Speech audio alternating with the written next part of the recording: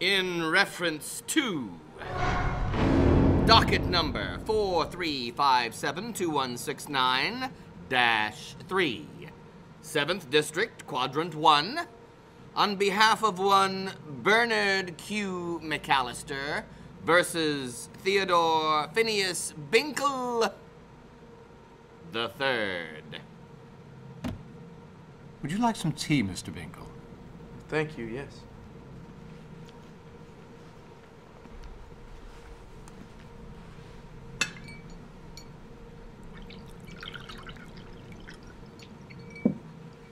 Mr. Binkle, may we assume that you understand the gravity of your predicament?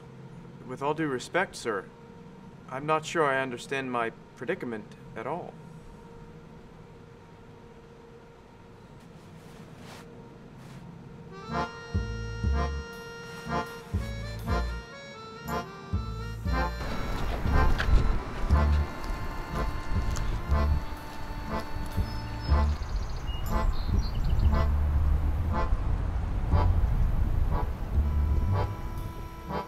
McAllister did nothing?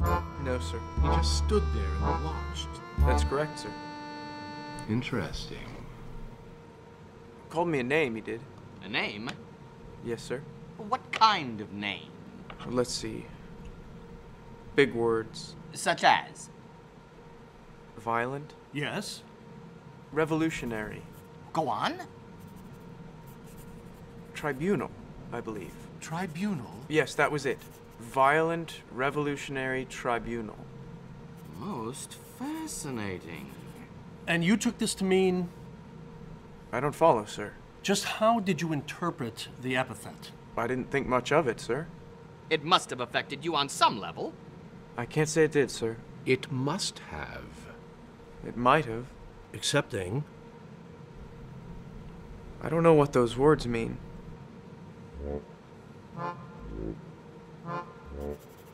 I see.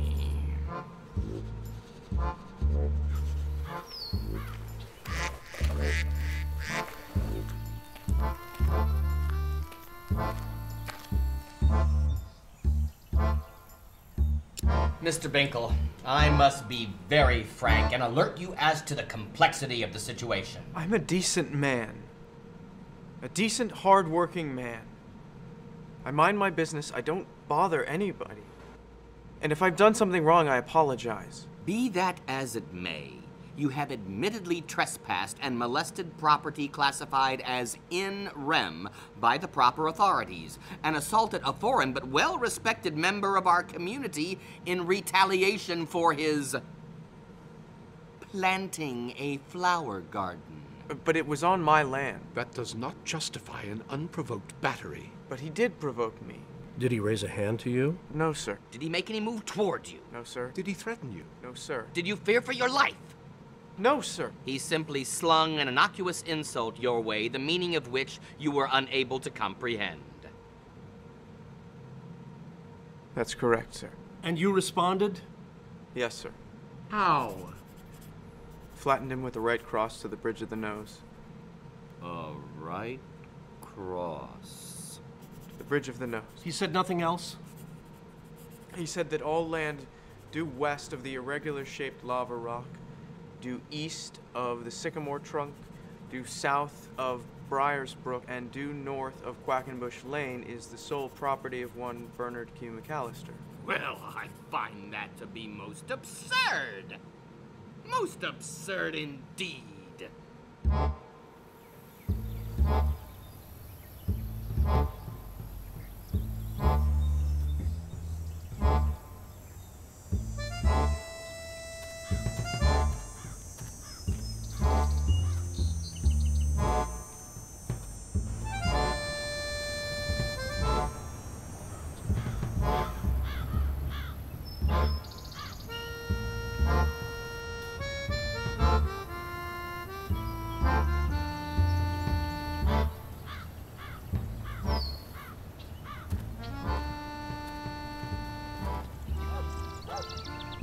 Would you like some more tea, Mr. Bingle? What were they? Homegrown. I beg your pardon? The tea leaves. Homegrown. Yes, sir. I was speaking of the flowers. Flowers, sir? Mr. McAllister's garden? Not the tea leaves. No. Homegrown. Very nice. Would you like some more? Tea? Yes. No. Poppies, I believe. Poppies? I believe. Most peculiar. Could have been mums. Mums, you say? Could have been. Well, it's not as if it's difficult to distinguish twixt the two. Sir? The petals. Yes. Quite different dimensions. The leaves. Yes. Most dissimilar. The colors. Lots of colors. Altogether separate hues. And you mean to tell me that you can't tell the difference between a poppy and a mum? To have available to you a myriad of cosmetic and structural qualities which would allow you to distinguish one botanical species from another, and you were unable to distinguish between a poppy and a mum? Yes, sir.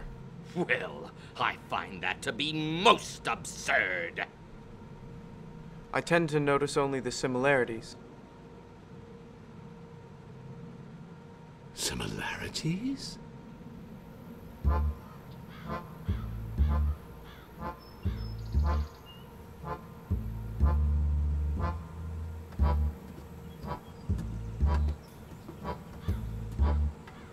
Both have stems. Of unequal breadth. Both have pistils. Of unequal length. The root! You're trying our patience, Mr. Bingle. The sense! What about the sense? You can't deny both don't have sense, can you? Can you?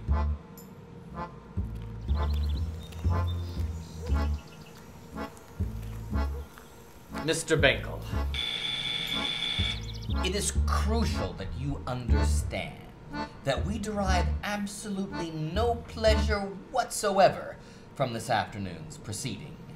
And trust you appreciate our passing of judgment upon you with calculated measure, rather than with an angry outburst of raw emotion. And hope that ultimately you will respect this body for appealing to your intellect, rather than manipulating your perspectives through some well-made demagogic ritual.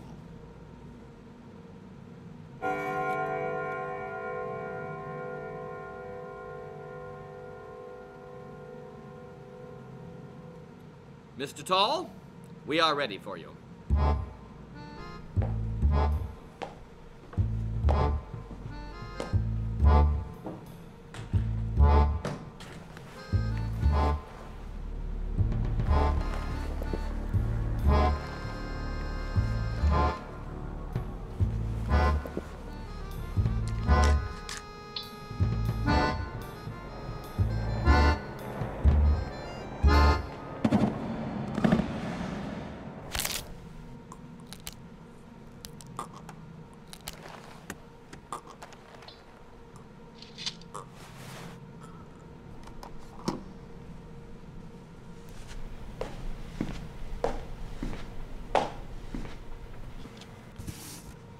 Here, please.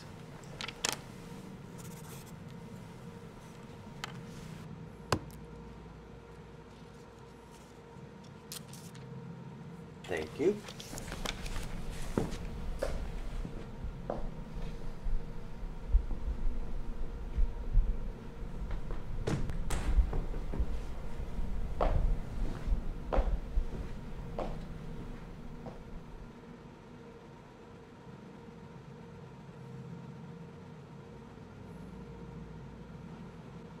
Gentlemen,